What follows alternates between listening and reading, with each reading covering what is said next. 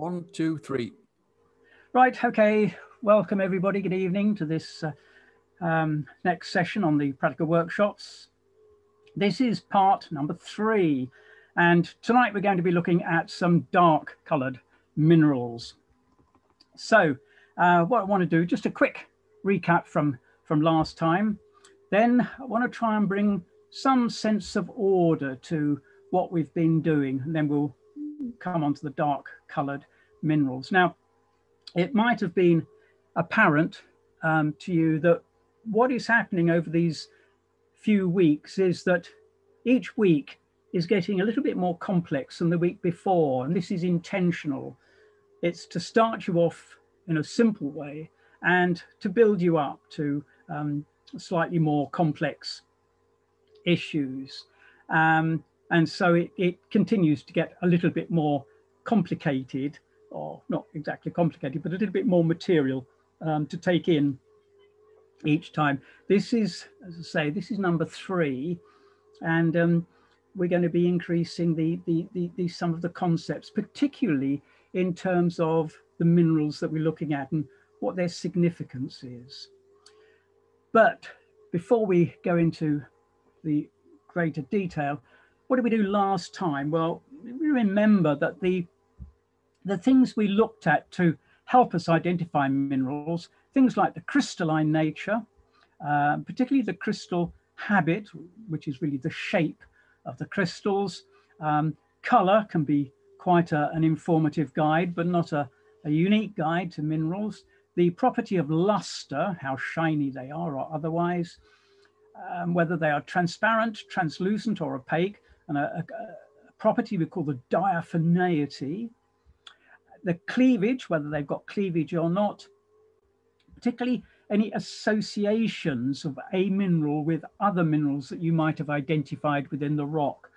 And what I mean by that are things like recognizing or thinking you've recognized olivine, for example, and thinking you've recognized quartz in the same rock. Now, the association of things like olivine and quartz don't normally happen. And so if you do find yourself with quartz and olivine, maybe one of them's wrong and you need to rethink. So that's what I mean by associations, and we'll be talking about going into associations in a little bit more detail. So what did we do last time? Well, we looked at the alkali feldspars, and we also looked at white micas. And when we were talking about the alkali feldspars, and this was a bit of a recap from the first week, that these particular shaped crystals, what we call lath-shaped crystals, those were definitive in being able to identify alkali feldspars and in plagioclase feldspars as well. So the alkali feldspars that we looked at last time, well, they had that lath-shaped crystal. They were euhedral generally, but they could be sort of slightly poorly formed and not with particularly good crystal shape, but often they were nicely crystal shaped in those lath shapes. And for the alkali feldspars, they were generally opaque rather than translucent like the plagioclases. So the alkali feldspars are generally opaque and in colors of white, pink, brown, pale red, or gray. And if you remember, I said the only color rule that you can give realistically to feldspars is the one that says plagioclase is never pink. So if you've got something pink and you've identified it as a feldspar, then it's an alkali feldspar. The other properties that the alkali feldspars, along with the plagioclases, share is the satin luster. So it's a slightly less vitreous, it's that satin finish luster.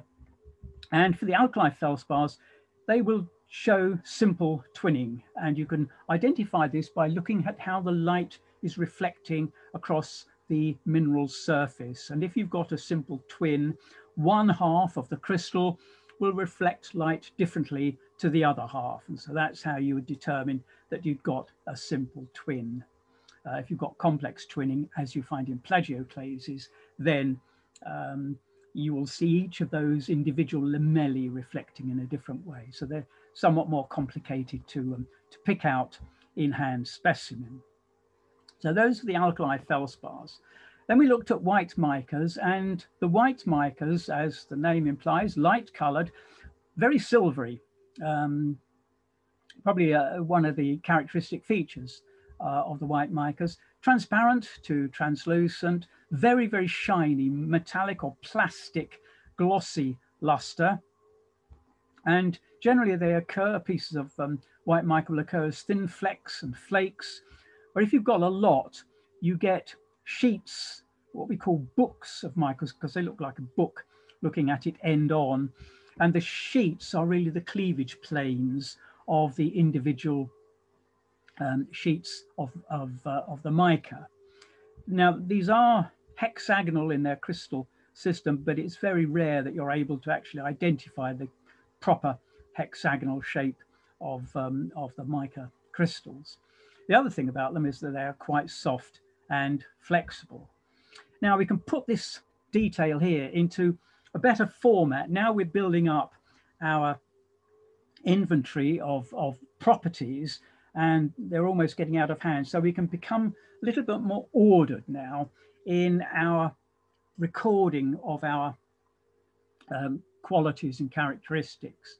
So all I've done here is just to lay out those various properties that we've just mentioned along here, and we then list those various properties for the various minerals. And this first row is the alkali feldspar row. The second one is the mica, the white mica row. So that's now putting in a little bit more order into all this information that we are beginning to accrue in terms of the properties of these various minerals. And of course, as we develop the number of minerals that we know about, then this list is going to get longer. And what I will do at the end of the whole session is I will send out, or it will be sent out, the complete list in this format for all the minerals that we've discussed in these sessions. So that will come out as a handout at the end. So you'll have that for future reference. Right, let's now start off with what we're up to this evening, the dark minerals. And the first group of dark minerals that I want to talk about, it says there, it's the pyroxenes.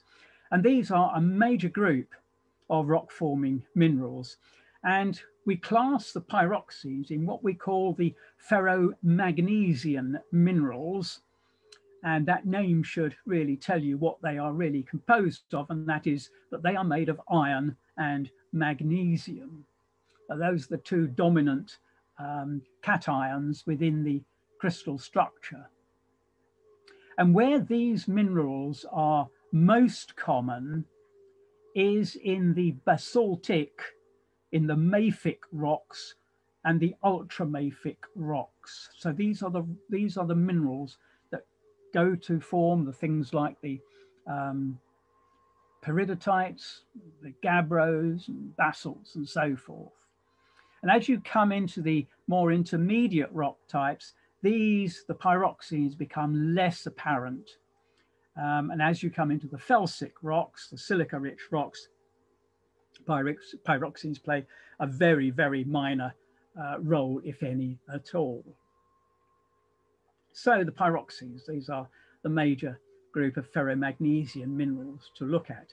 And we've got two sorts, and the sorts are dependent on the crystal form, the crystal system that they fit into. We have a series of pyroxenes in the orthorhombic crystal system, which we call the orthopyroxenes, and we abbreviate that to OPX, and that's orthopyroxene. And these are the minerals that are generally regarded as enstatite and or hypersthene. Now, enstatite is the magnesium-rich end member. Hypersthene is the sort of the bit in the middle, which has got about the same amount of magnesium as iron within its structure. The iron-rich end member, something called ferrocylite, is not very common at all, but you can find enstatite. It is in some various rock types, so we will find some of that. If anybody can remember my field trip to Cyprus, the virtual field trip that I did a while ago, there were some pyroxenite veins. Well, the light colored veins were made of this enstatite orthopyroxene. Not a major group, but as I say, it is there. By far the most numerous of the pyroxenes are the clinopyroxenes, which fit into the monoclinic crystal system. We abbreviate these to CPX. And of these, the common ones that you probably come across are things like augite, and this one called diopside. Those are the two common ones. Now, if you're out in the field, you can't tell the difference between orthopyroxene and clinopyroxene in the field. So it might be color for enstatite. The light color might be the giveaway for that, but for the rest of them, you can't do it. Right, so that's a little rundown of what the pyroxenes are and their significance. As I say, in terms of a basaltic rock, a gabbro, for example, something like that, pyroxenes make up a good 40%, maybe 50% of the mineral complement, with the plagioclases forming the majority of the rest of the composition. So they are significant minerals in igneous rocks. Right, let's start our tour of some of these pyroxenes.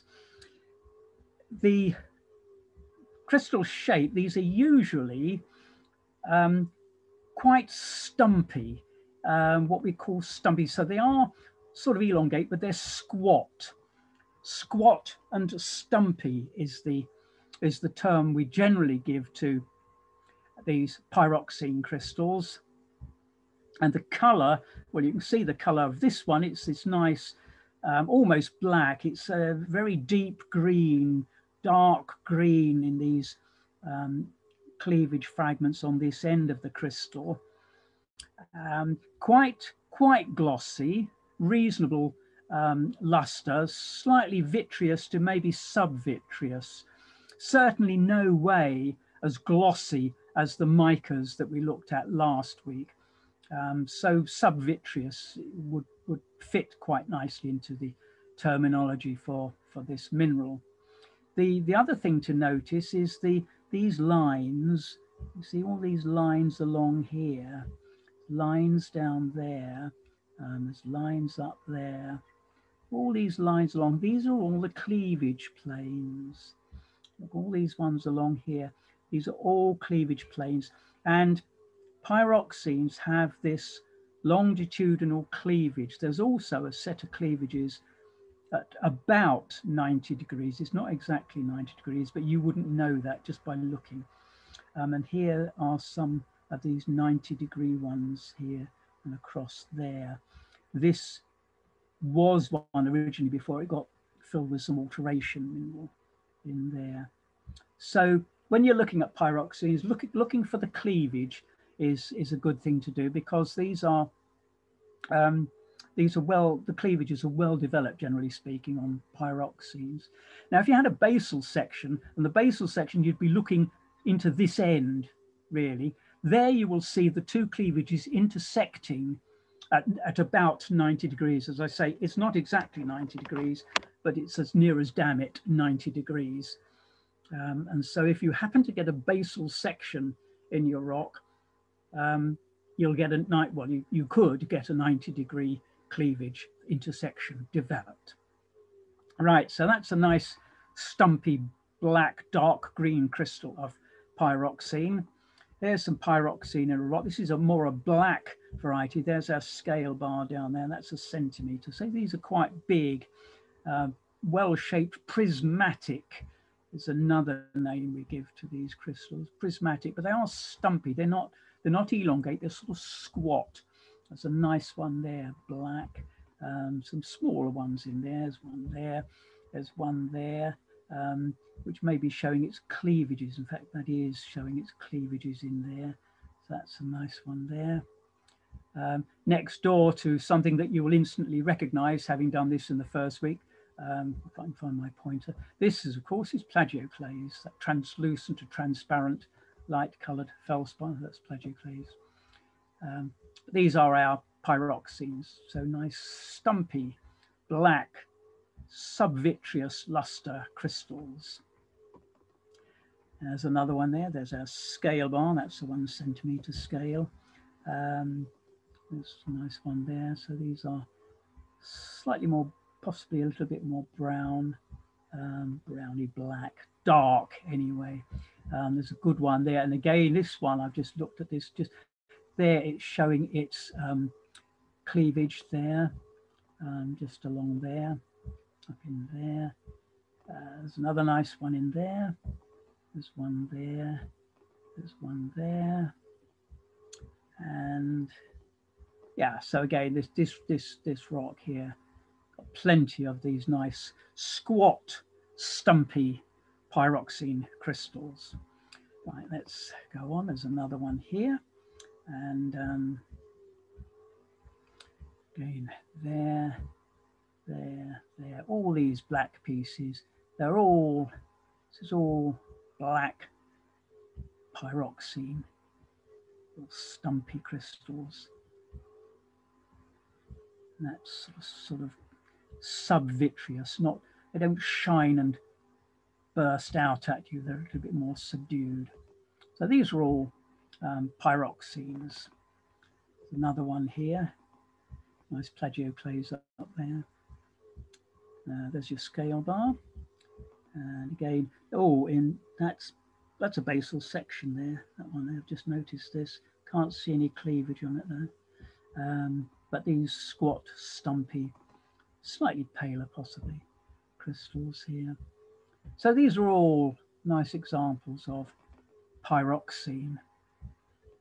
These ones here, in there. So those are nice pyroxenes. Now, on this one, this is quite a coarse-grained variety. There's our scale bar there. That's 1 centimetre. So these are quite big, 2 to 3 centimetre crystals of pyroxene.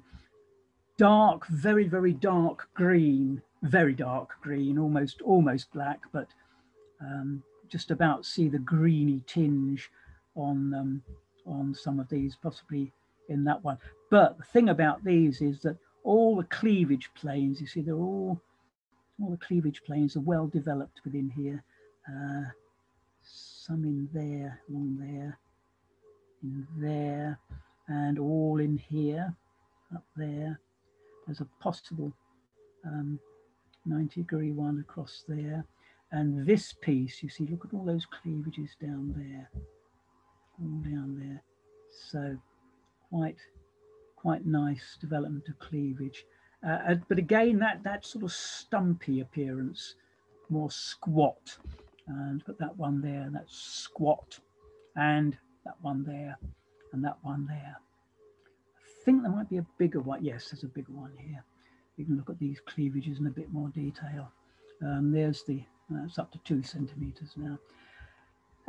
There we've got the cleavages nicely developed in that piece. Again, squat, stumpy, subvitreous luster, very, very dark green. Along there, we've got the cleavages on there.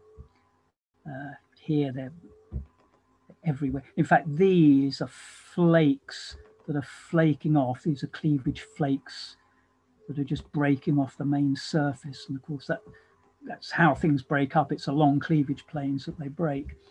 And there's all the cleavage planes along there. And of course, the cleavage planes are directly related to how the atoms are arranged within the crystal lattice, which is what cleavage is.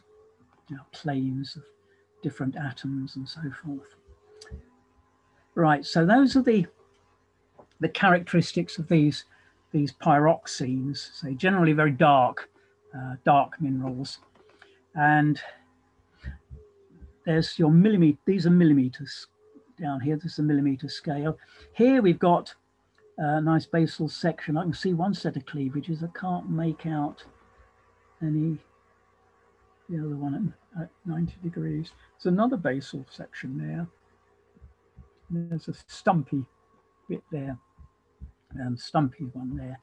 Various stumpy bits. This is in a finer grained matrix, so this is a porphyritic.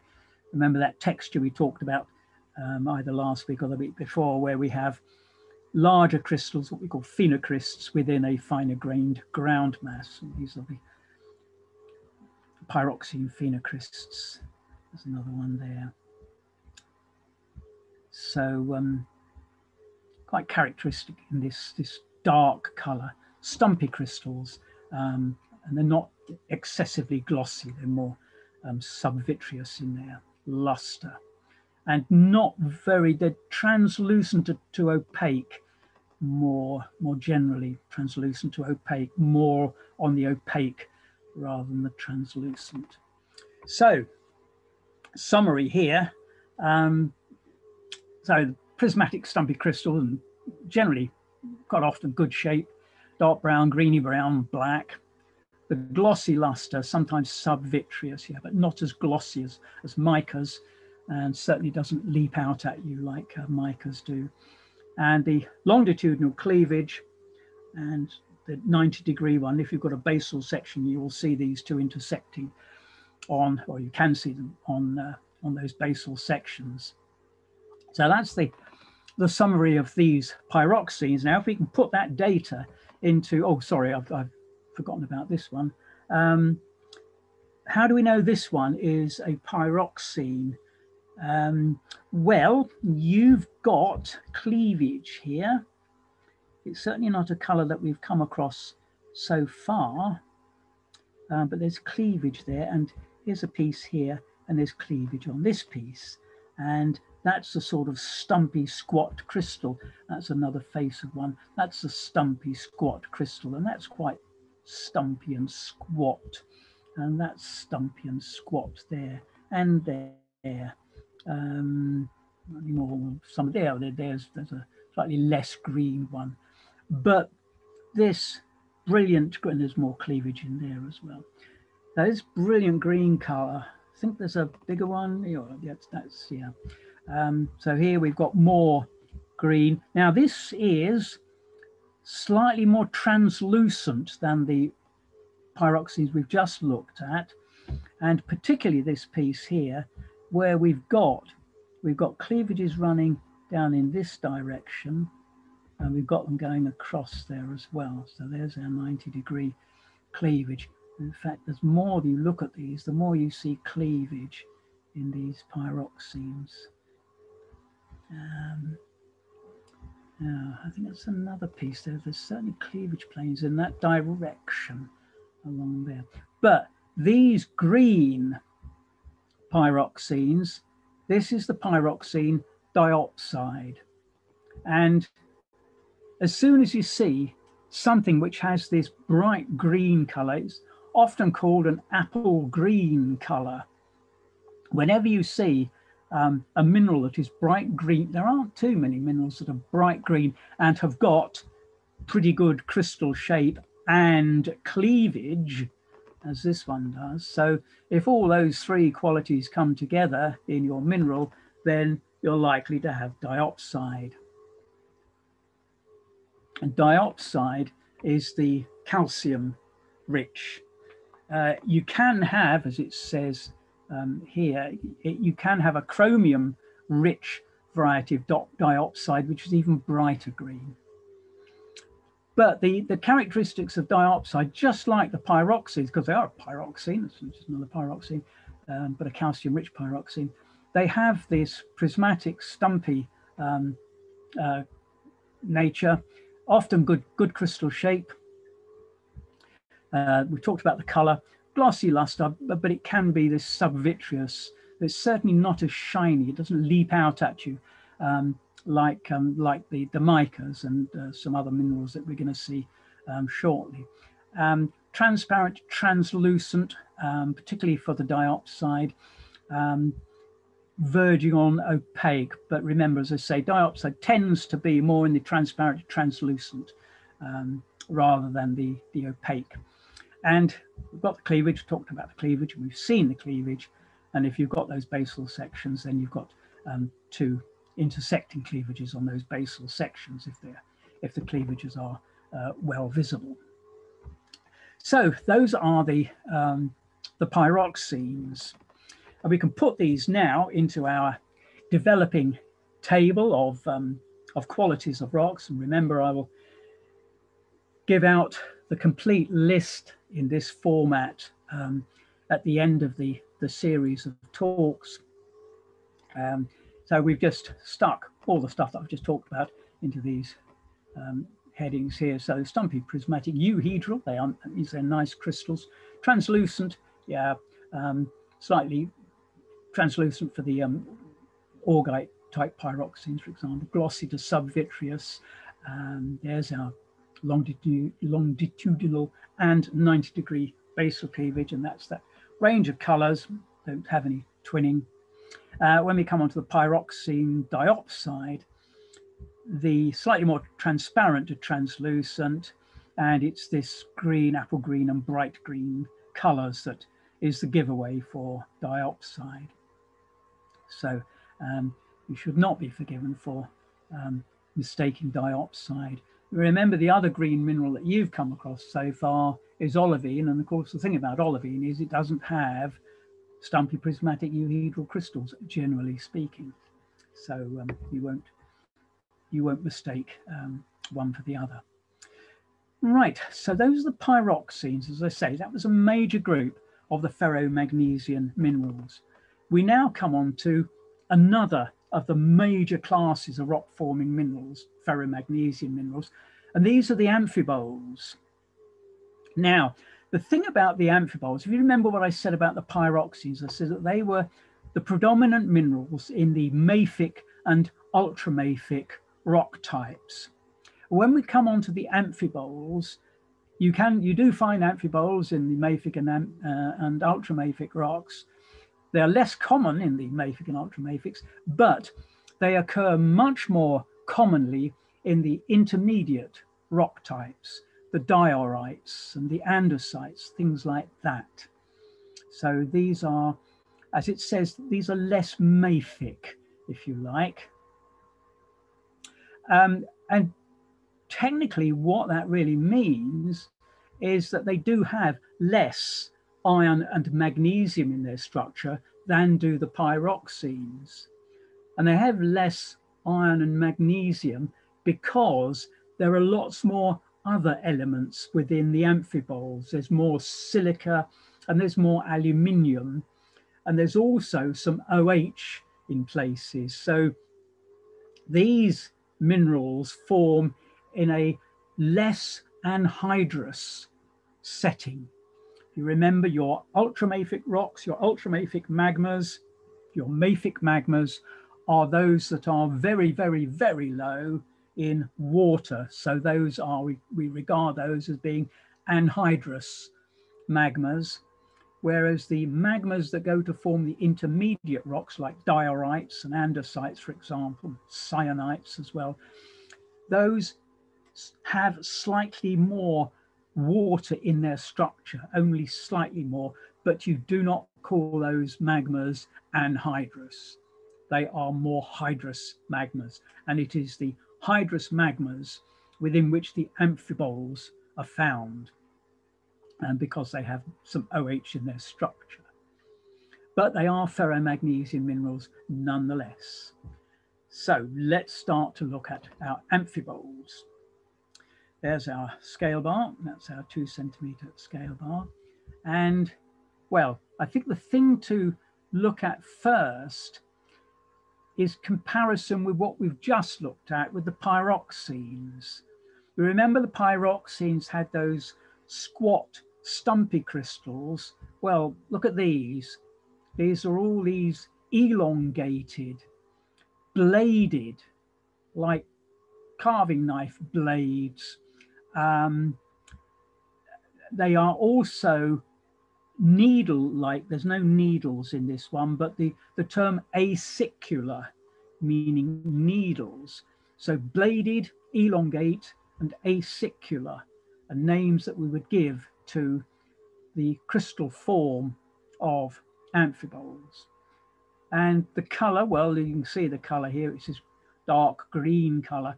All these lightish bits are where light is reflecting. So that says these are more glossy, their luster is higher than that of the pyroxenes. And this is one good way to start distinguishing between the two. If you've got two black minerals, one of which is stumpy and subvitreous in its luster, and the other one which is elongate and quite glossy, then the first one is likely to be the pyroxene and the latter one is likely to be the amphibole. So there is cleavage, there's longitudinal cleavage, and all these blades in here have got cleavage. I can find my, there's my pointer. Right, all along here, you see all those light, that's all cleavage. So all these blades, all these bladed crystals, elongate crystals, are all showing cleavage in there and all in there. So that's an amphibole. Now I mentioned the needles here. All these black and dark green needles, these are all amphiboles. All there. All these elongate acicular crystals in this rock, these are all, this is all amphibole. So all this stuff here, so this is all amphibole in there. So all this stuff is amphibole. So one giveaway for the identification is this: if you happen to have the needle variety and the thin blades, there's a thin blade there, then that's quite a giveaway for the amphiboles. Now this is full of needles. You look at your scale bar, that's your 1 centimeter scale bar, but you start to get your eye in, it's full of 2 to 3 millimeter long black needles. It's full of black needles everywhere. Look, all the black needles everywhere, full of black needles. So this rock, it has, well, at least 50% of this rock is amphibole in these black needles. This is just full of amphibole up here and just along there. This is a slightly higher mag. There's your 1 centimeter scale bar here, and you see there's just these needles everywhere, black needles. Now I think you might be able to see from here that because these needles are standing out, it means they are, well, they're quite glossy. They're noticeable because they have this gloss to them. And the more you look at them, the more you can start to see this gloss on them. They are very glossy, far glossier than would be the pyroxenes. So all these needles, all those things there, up in here. So all those, they might be small, but they're all needles, and they're all glossy amphiboles. Something slightly coarser grained, that's a millimeter scale along there, that's a millimeter. And again, you see we've got the needles, slightly more bladed rather than needles here, but black, reflecting the light, some there. And again, this rock here has a high proportion of amphibole in it there. All this stuff here, this is all amphibole. So all the black, all these black elongated crystals, this is all amphibole in there. Now, if you get so much amphibole that, well, there's just nothing else, you can call the rock an amphibolite. In fact, that's what we do call them, only we call them amphibolites. And strictly speaking, we've crossed over into the metamorphic area, and I wasn't going to do metamorphic rocks until quite late on in the series. The last one is going to be on metamorphic rocks, but regardless of what this rock is, it is composed completely of the mineral amphibole. And when you get so much amphibole, it starts to take on quite large crystals. But the crystals are quite different to the pyroxene crystals because they are very, very black and very, very shiny. All these ones in here, you could, if you weren't careful and you didn't look at the color, mistake these for mica. They are that glossy. But this whole thing, look at the overall green color of this. You're looking at loads and loads and loads of little needles, or quite big needles actually, all lined up with each other. And then these larger areas of bigger amphibole within the rock. There we've got some more shiny, quite definitely shiny. And all this stuff here is just reflecting. So very, very glossy. And again, it's this glossy character that gives away the amphibole. Here you can see some cleavage in there as well. You see there's longitudinal cleavage in there. On this piece here, longitudinal cleavage on there, and in that one. One of the things about doing all this investigation is something that you'll all have come across time and time again. You know, I'll say it, Carl says it's getting your eye in. Spend some time just having a tour over the specimen that you're looking at. Get your hand lens out, just look over it and begin to take in what's there. And the more I'm seeing cleavage all over here now. See all this stuff along here. Look, cleavage in there, cleavage out there. It's just full of cleavage, some stuff going that way here. So take plenty of time when you're looking at these things, and more features will leap out at you. So that's quite coarse amphibole in this one. So summarizing the amphiboles, well, we've got these long bladed, elongate prismatic needles, and acicular is the term.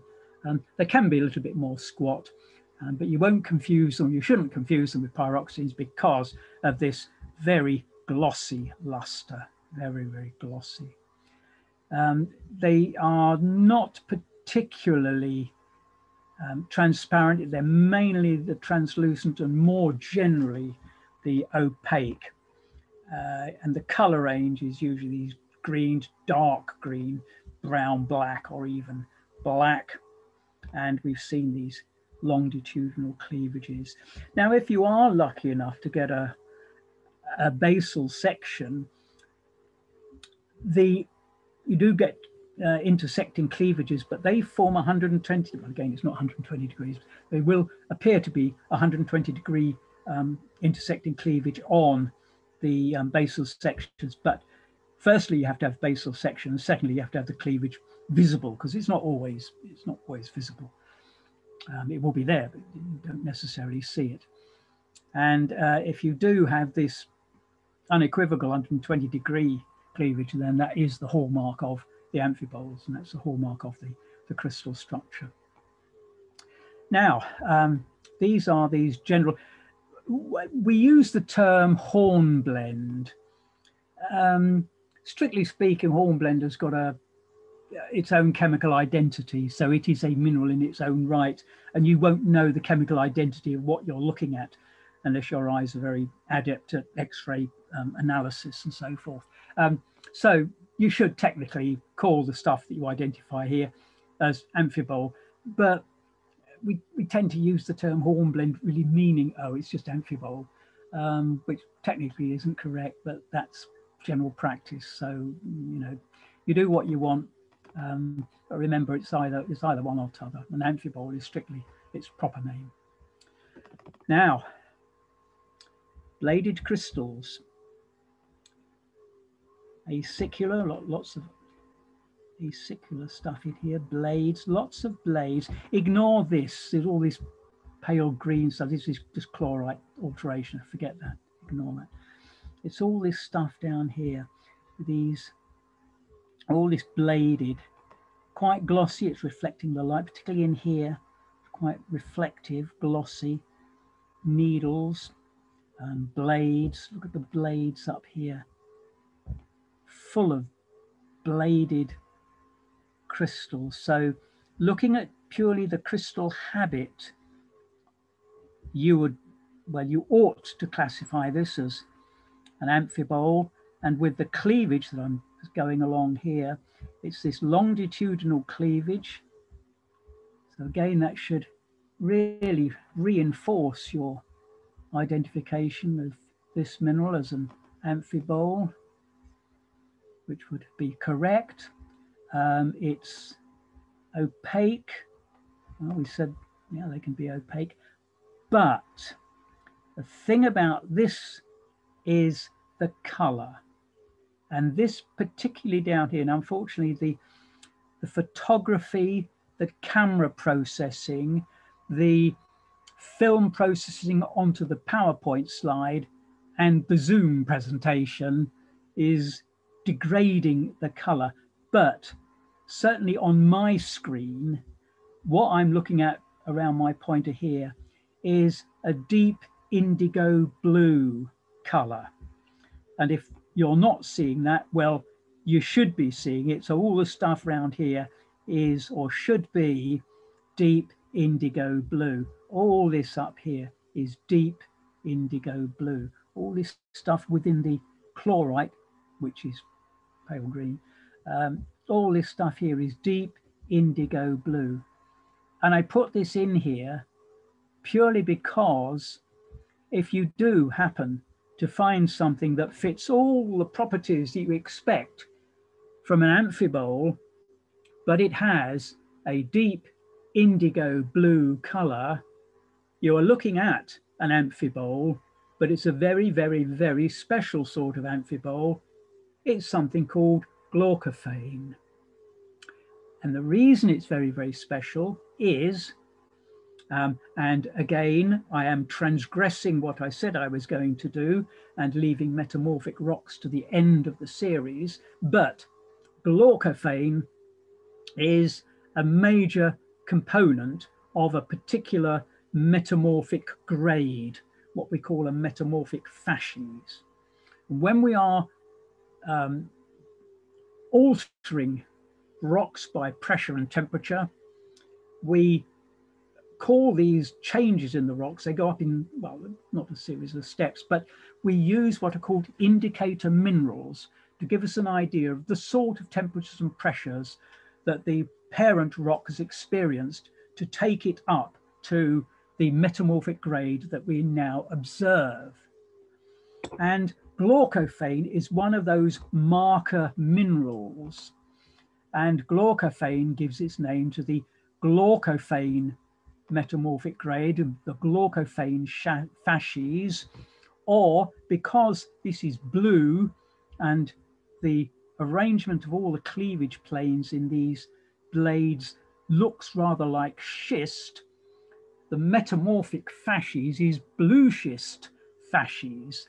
It's quite a high temperature and high pressure facies. But the presence of this mineral, this amphibole glaucophane, is that identifying mineral for the blue schist facies metamorphic grade of rock. And this is glaucophane. And since we're talking about amphiboles, I think it fits properly in here. I will say more about the metamorphic minerals in the last of the series. Some more metamorphic minerals that are relatively common. So this is glaucophane. So we can now look at the properties. Well, all the properties that we've talked about for the other amphiboles, just the same, except that it is, well, it says there's translucent. It is more on the opaque side than translucent, but this is the giveaway. It is this deep indigo blue color, and it's the only amphibole that has that deep indigo blue color. So now let's put together our amphiboles.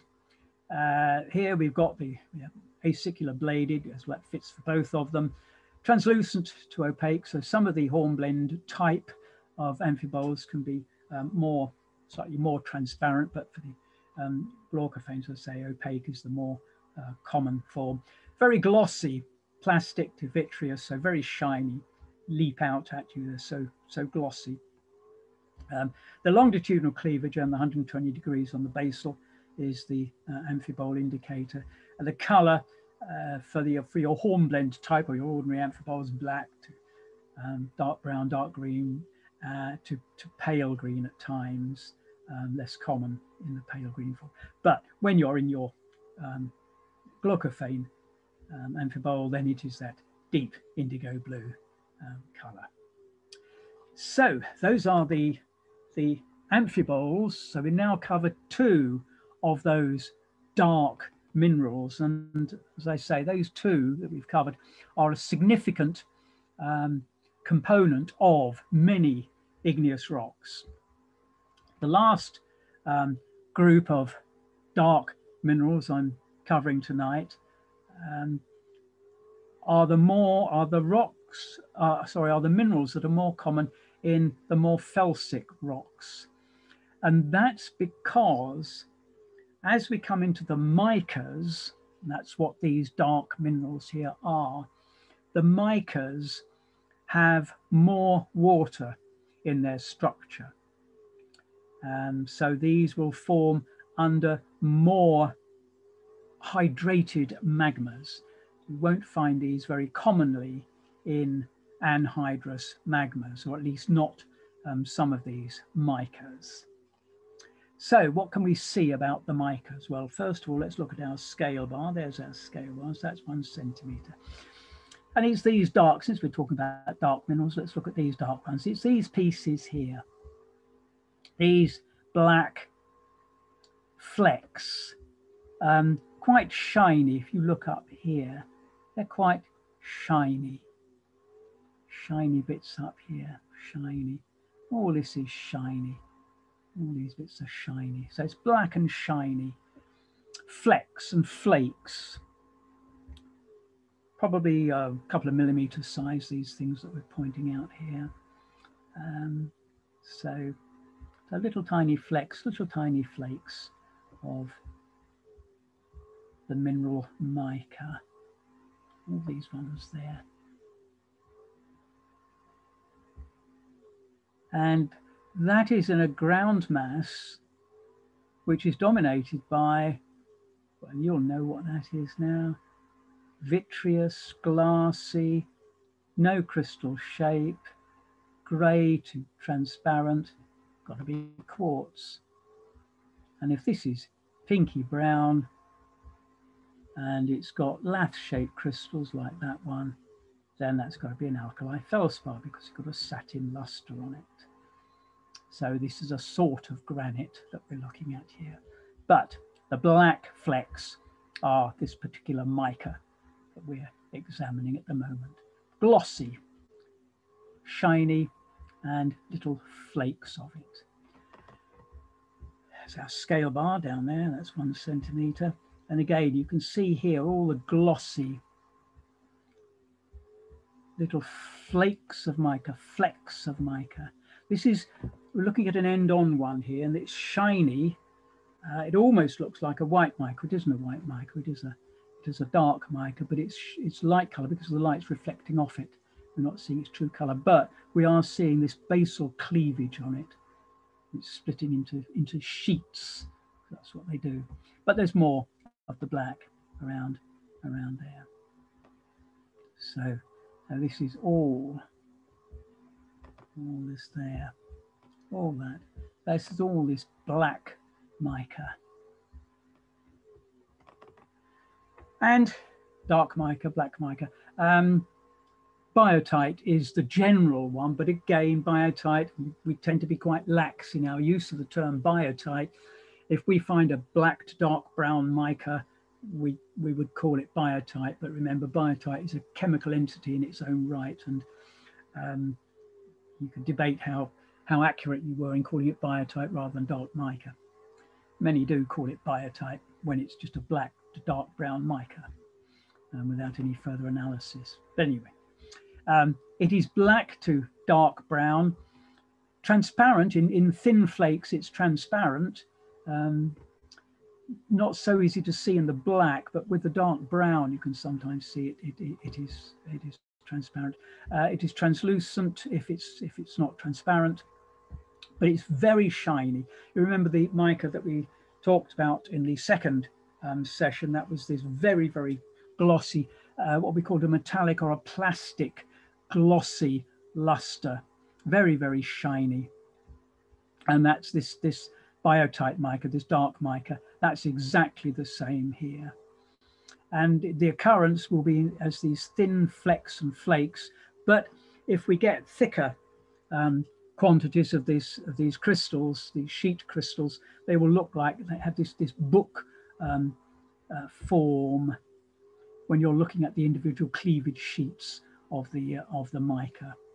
It should have a hexagonal shape, but very rarely do you see the hexagonal shape.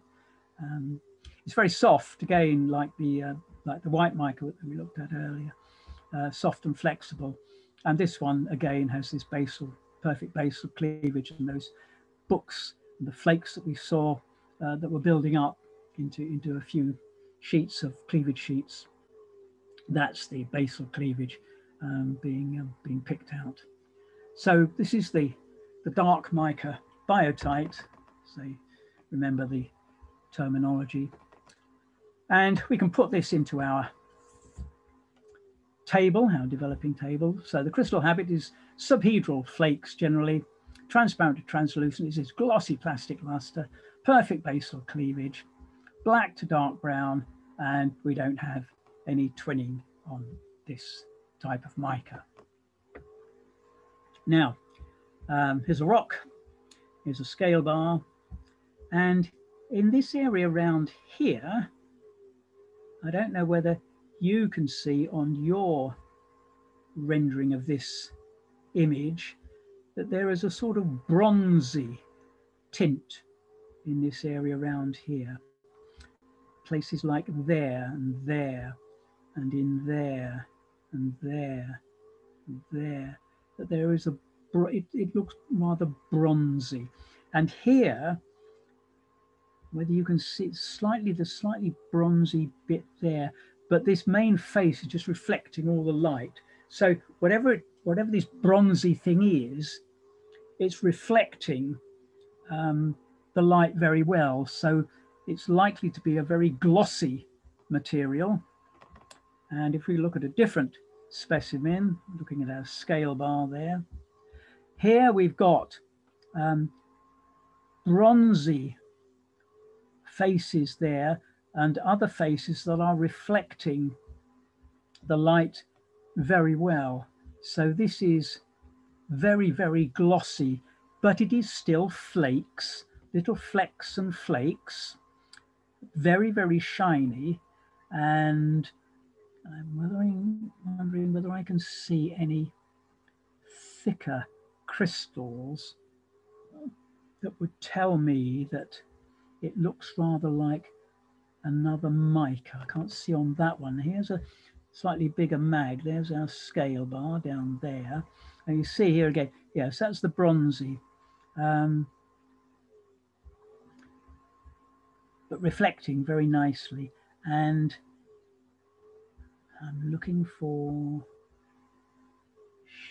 sheets, possibly in there, possibly there. Those are cleavage planes on the sheets, which tells us this is another mica.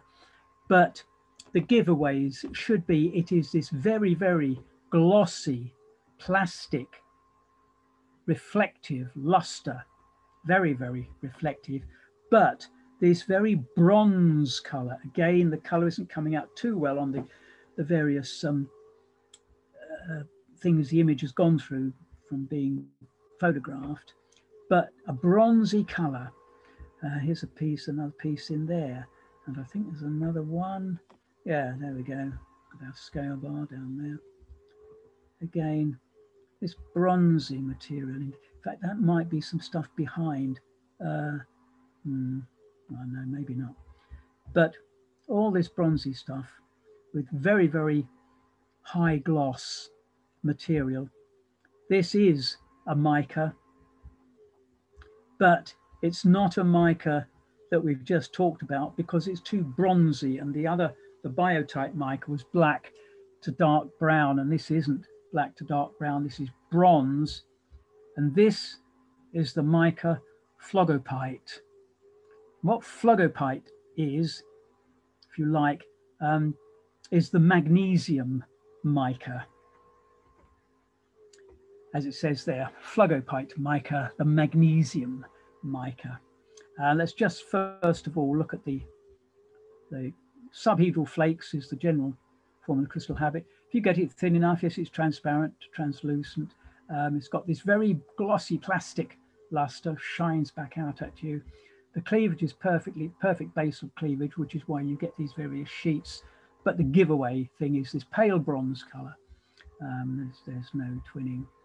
Now, the thing about phlogopite mica, whenever you see a chemical composition that has magnesium in it, magnesium should alert you to two things.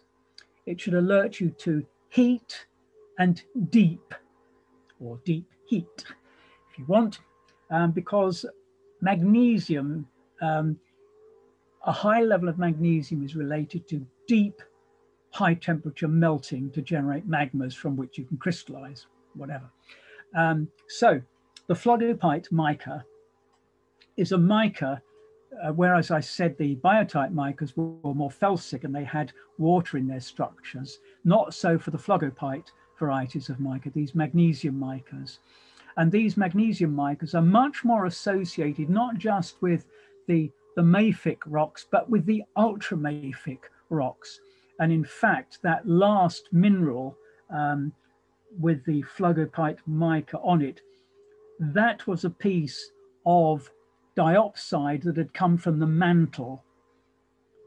So that was a diopsidic piece of the mantle. There's olivine in there as well, but it wasn't particularly visible in that specimen. And phlogopite mica inhabits that type of environment as well. So it's one of the micas that you do associate with ultramafic rocks. So bear that in mind when you're looking at